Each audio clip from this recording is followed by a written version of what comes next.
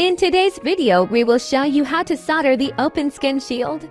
First of all, we will show you what is included in the product box.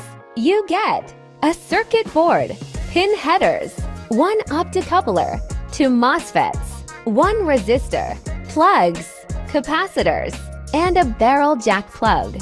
We start here with the male pin header with 4 pins. We use plasticine during the entire soldering process so that the parts to be soldered do not move and can be soldered properly.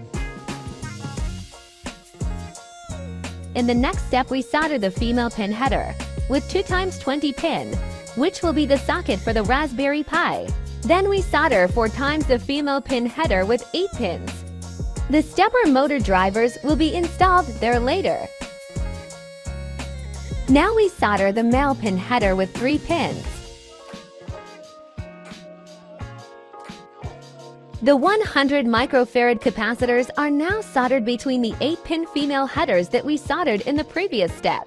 Make sure that the minus side of the capacitor is on the minus side of the circuit board. The minus side is marked on one side of the capacitor.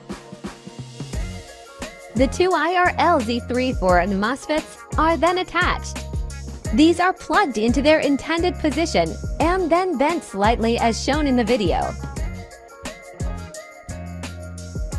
Next, we solder the JST connector, which will later be used to connect the ring light. The optocoupler PC817 is then soldered. Make sure that the optocoupler is correctly oriented. There is a small dot in one of the corners which has to point downwards. Afterwards, a 220 ohm resistor is installed below the optocoupler. Now we come to the DC-DC converter. Make sure that it is soldered horizontally and not at an angle. We have placed a small component underneath, which must be removed again afterwards. To turn the device on and off, we also need a switch, which is soldered to the back of the circuit board. To supply everything with power, we need the barrel connector. You should use a larger amount of solder for this. The last step in soldering is to solder the female pin header with 2 pins to the back, just like the switch. After everything has been soldered, the protruding wires on the back need to be removed. The last step is to adjust the DC-DC converter from 12 volts to 5 volts. The voltage should be between 5.0 and 5.1 volts at the end.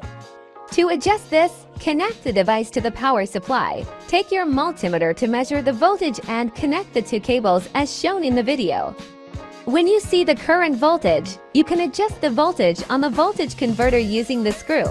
This step can be a bit fiddly. If you have soldered everything correctly and everything is set up correctly, you now have a working OpenScan shield. Congratulations!